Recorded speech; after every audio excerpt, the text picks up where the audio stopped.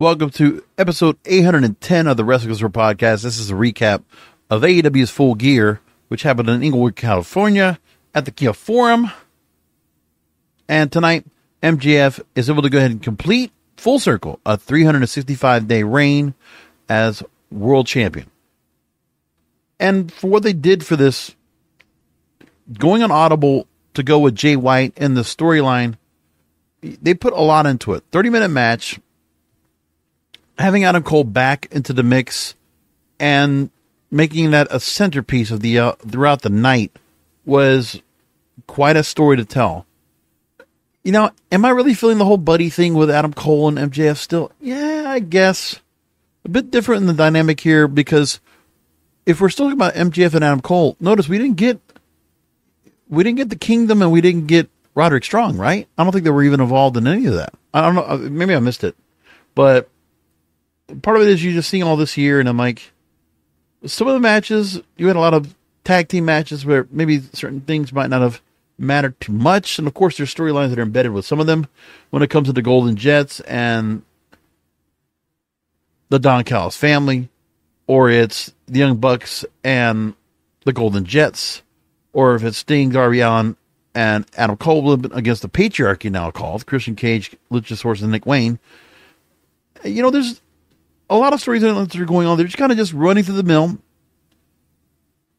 They gave us the International Championship match with Jon Moxley and Orange Cassidy, which it was the match they needed to go ahead and give to rectify the fact that if Orange Cassidy was out and Jon Moxley was hurt, they wanted to go ahead and make good on the fact that Jon Moxley at least got a chance to go ahead and have a rematch for said belt after he got hurt.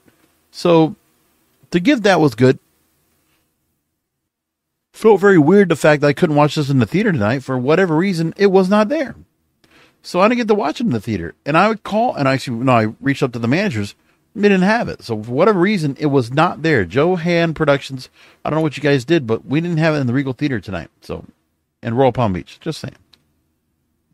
So storylines across the board, you could take some of that were kind of retconned and brought into the space. When it comes to Adam Cole and Jay White, we know it goes back to the fact that Adam Cole was supposed to take on Jay White at Forbidden Door, but got hurt. And when Jay White talked about getting the belt off of MJF, you had the whole sitting of the AEW World Championship belt, which now MJF finally has back in his partner. And Adam Cole helped to do enough to interfere. First of all, early in the night, where MJF and Samoa Joe were able to go ahead and successfully retain the Ring of Honor World Tag Team titles. And then come back later on as Adam Cole would take Adam JF's spot at the beginning of the match with Jay White to work off of that. So I think that wrinkle of Adam Cole being put into the main event, though the storyline works for it, I felt a little bit miffed by the fact they were going to not give us that storyline, that they were going to do something else, because we didn't know how it was going to play out. I mean, I felt WCW Nitro when all of a sudden the main event got switched. And that would tell me, man, something goes on here. Like, this is not good. But we've still got MJF coming back out because we've already seen him come out many times, valiantly coming back from injury and getting into the match. So they pulled that here. Full-fledged babyface for MJF across the board. Adam Cole is still alongside tight-knit, close best friends with MJF. They got that going on. And Jay White, even though he's got Bullet Club Gold to the side, were not enough to go ahead and fend off and be able to go ahead and help Jay White win the title. The Guns got knocked out from ringside. Juice Robinson was not a factor. So much more to that. We know at Wrestle Dream, we had Christian Cage and Darby Allin taking on each other for the TNT title, and Nick Wayne turns on Darby Allin, so the story goes off of that, and Adam Copeland being brought into the space, debuting and saving Sting and Allin that same night. So a couple of months later, we get to the 6-man tag and bring that story to light. Okay. We're getting all these stories that have been fleshed out. They've been run through. It is time to have the pay-per-view and get to that point. So I think that's fine. I mean, we did get Wrestle Dream about 6 weeks ago. Well, a little more, 7 weeks ago. So it's still enough time away for us to kind of get built back up to see these matches come to light, which was fine. And like I said, with All Out, John Moxley did beat Orange Cassidy to win the international title. And then Moxley dropped the title to Rey Fenix because of a legitimate concussion that he had during the match. Things can happen. And then we just move forward where Moxley gets a chance to go after Cassidy after all. So in the matches tonight, I missed a couple of them in the pre-show, but Eddie Kingston over Jay Lethal for the Ring of Honor World title. And Ring of Honor Television, actually, interestingly enough, they had Ronda Rousey come out and appear on Ring of Honor TV. We'll see how that all works out. But she's now apparently in Ring of Honor. So Eddie Kingston, in good action, and by the way, a whole lot of plunder going on, but Eddie Kingston still holds on. But he does have Ortiz come out to go ahead and help with an assist during the match to kind of take care of that. Claudio Castagnoli over Buddy Matthews, 10-minute match. And then MJF and Samoa Joe, we talked about where the Guns tried to go after them and not successful. So again, the Bullet Club Gold coming out, their hands empty going out throughout the night. We're not able to get the best of MJF or Samoa Joe or Adam Cole. So they went with Sting, Darby Allin, Adam Copeland, accompanied with Ric Flair over the Patriarchy. Because remember, Christian Cage, as long as he's doesn't have the belt on the line, that's the part he can't lose. But to have Sting win the match here and go along, they just, Sting and Ric Flair now together as a team. And Darby and Adam all in the next 15-minute match. By the way, they kept matches pretty short early on. They were moving them along with them quick. And Orange Cassidy over John Moxley in 12 minutes. That was quick. See, and some of these matches didn't need to go stretched out for the long period of time. They did do matches where they did go longer, but they kind of left those for later on in the night. So you really ran through the first couple of matches pretty quickly. Like first hour, you got into the 4 matches. You were already into the ladder match for the AEW World Tag Team titles. Toni Storm and Hikaru Shida, and Toni Storm playing full character. They've fleshed out and they've really have developed the timeless Toni Storm character. So for her to go and get to this spot, it was interesting what they did with the development of the women in this division. And for those that kept feeling like, well, the women in this division, there's not much to go and be said about how important they are or how interesting they are. But I think tonight, AEW did a good job of showcasing women. They had some women to go ahead and show off and really show, look at how far they've coming into the space. Toni Storm with a completely different gimmick. And she's back holding the belt now for the 3rd time over Hikaru Shida. And we'll see how that goes on with that. But yeah, Toni Storm, Ed Luther, it's a great team. Good to see her with gold. I think they just need to do something where whatever they're going to use in her shorts, in her trunks, to use to hit a shot at Shida in the match, like the foreign object was pretty clearly showing underneath the shorts. So like they maybe there was something else they could have done, but like they kept using that gimmick of her using foreign objects inside her shorts to use in the match, and that's what they did. So that particular piece they had of the accoutrement that came with Toni Storm, that was the part where it didn't hold up as well. But I mean, she did recover pretty well and did what she had to do to go ahead and finish the match. And they made it where the referee Aubrey Edwards completely was blind to what was going on. The ladder match for the World Tag Team titles, they decided to stay with Ricky Starks and Big Bill. For Ricky Starks, more importantly, but I guess him and Big Bill together, you want to do something where Ricky Starks want to give him the belt. They're not going to the international title with him yet, which they could at some point.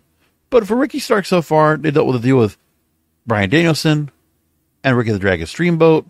And we're moving here into the whole part of being the tag team here with Big Bill. And Big Bill looking pretty good in this match, by the way, as well. But like, again, a lot of things going on in this match, a lot of plunder.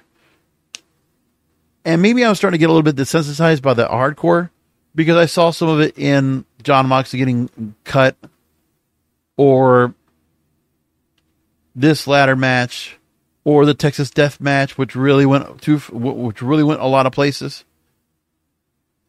It's all those things, pretty much.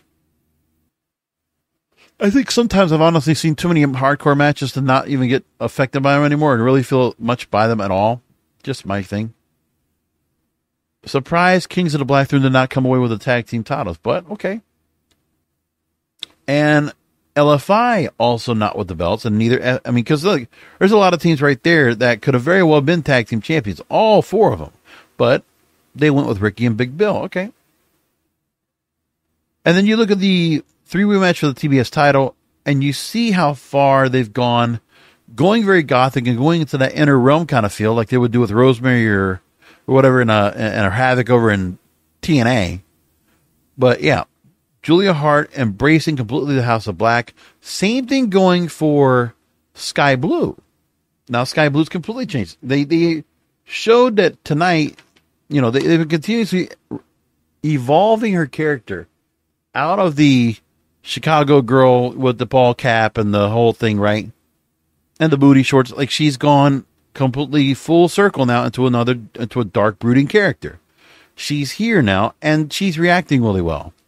And people are liking it. I guess people really do like the fact it's just they feel kind of like indifferent to the fact that Sky Blue hasn't necessarily joined House of Black or joined Julia Hart. They're just kind of at odds. But something about what Julia Hart did to her, they keep taking these innocent, sweet-looking, babyface women's wrestlers and turning them into something else. And that's what they've chosen to do. And somehow it's worked. Because there's more depth to these characters now, and there's something more where we're all kind of appreciating. And Julia Hart and Sky Blue have improved themselves. I mean, not just to do work on Dark, but I think with Dark being gone, they had a lot of reps in the ring, but getting to work some better matches with the likes of Willow Nightingale or, or Chris Statlander or Pick'em, right? Red Velvet. You can see that there's a lot there that some of these stars that were very green coming in at the beginning and seeing them on Dark and Dark Elevation, they've improved.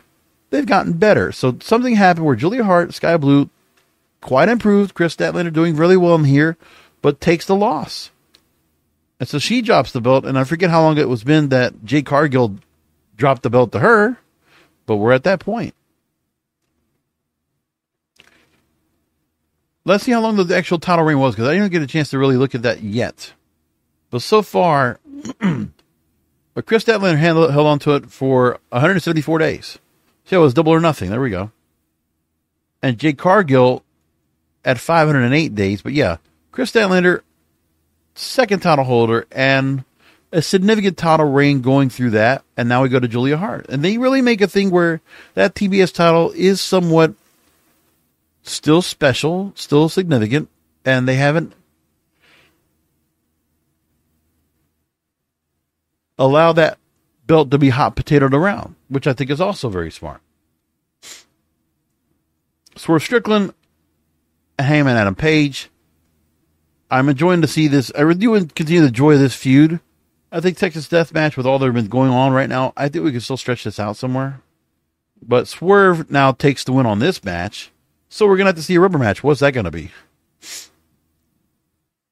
And the fact that the Texas Death Match was, you had to go and survive the count. A 10 count. Prince Nana taking a pretty nasty hit with a chair, with a table. There was a whole lot of stuff with certain devices there in that match. Like, just going to the match itself. Page history, fall-away slams, moonsault, barbed wire chair to Strickland. Tombstone pile driver onto a chair by Strickland.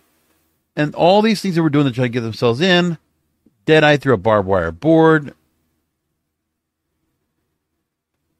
And then you got Nana helping out. Brian Cage coming out. Buckle bomb F5. Page using barbed wire around his arm. 2 rolling elbows and a lariat. Cinder block onto Page's back. Like, they really do make Adam Page superhuman through what they were doing throughout the night. But then you have the chain that's around Adam Page's neck and hung him on the ropes, and he passes out, and that's it. But overwhelming odds, and that's why Swerve Strickland comes in. So Swerve Strickland getting the match back up. They are definitely doing a lot to kind of build up on this feud. They did the stuff what they did in the house of Adam Page. It's pretty good storytelling. The storyline, obviously, there's a lot of hostility there. They're playing it up really to a fever pitch, and it works. And then we get to Golden Jets So it was the Young Bucks anyway in this, but nothing with Don Callis' family involved on Full Gear. That's unfortunate. I mean, we did get Don Callis on commentary, but nobody on Full Gear into this, which is one thing I didn't like too much. But anyway, Omega and Jericho get a chance at the World Tag Team titles. And then we go to MJF and Jay White. They tell that story. You know, and I'm not sure if I'm so into the MJF when he's out there with Adam Cole and this whole comeback story kind of thing and just this recovery and totally blown up and goes back out. But then they still have plunder for him and still he does heel shit. Like he'll still grab some trunks on the ropes. So you got to get a pin or use a dynamite ring. Like there's still a bit of that middle ground heel shit that he will still do. And they'll move along with it. And hopefully they'll be able to go and do what they're doing to do with him now so that he doesn't completely lose the heel persona. They're trying to keep something of his natural persona so that he doesn't go turn full babyface and then like whatever he was to the devil doesn't come back. And by the way, no devil appearance tonight.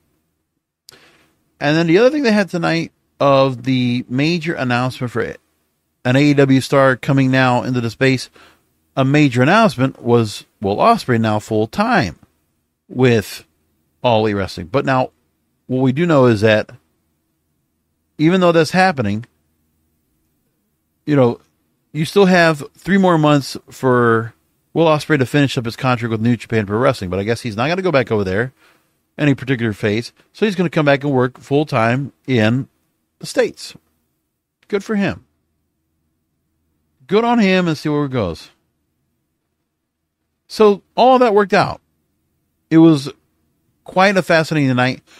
I just think that, you know, while the MJF story is still very prominent, they kind of felt like they had to go ahead and do a little bit of stopgaps, a little bit of stretching out just to get to this point, because we know eventually we want to get to Sting in his retirement match. We want to get to Adam Copeland and Christian Cage one-on-one in the ring.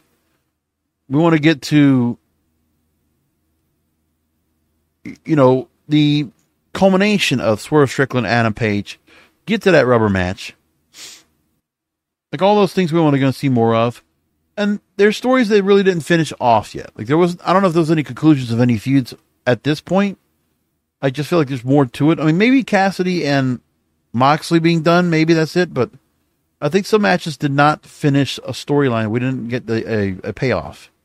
And that's what's going on right now. I think we're going to have to hold on for that and see what happens at Revolution. So that's what we're looking at. Now, the other thing I can tell you that I didn't get a chance to watch is I didn't get a chance to go and see MLW in Fightland. I know that was going on the same time, so not a chance to go and catch that either. But what I'll tell you that I know about what happened tonight is ladder match of the tag team titles, Second Gear Crew defeated The Calling, and now we have new tag team champions. Mance Warner is leaving MLW as a result of Matt Cardona winning the no DQ loser leaves MLW match. Mascara Dorada and Ichiban and defeated Rocky Romero and Barbario Cavernario with Salida de la Renta. So Empresarios, you know, Promociones Dorado and the Empresaria do not win tonight. And Alex Kane beat Jacob Fatu to retain the World Heavyweight title. That's what they had in the 4 matches tonight, with more to come. We're going to keep it like that right now all together for the program and for tonight.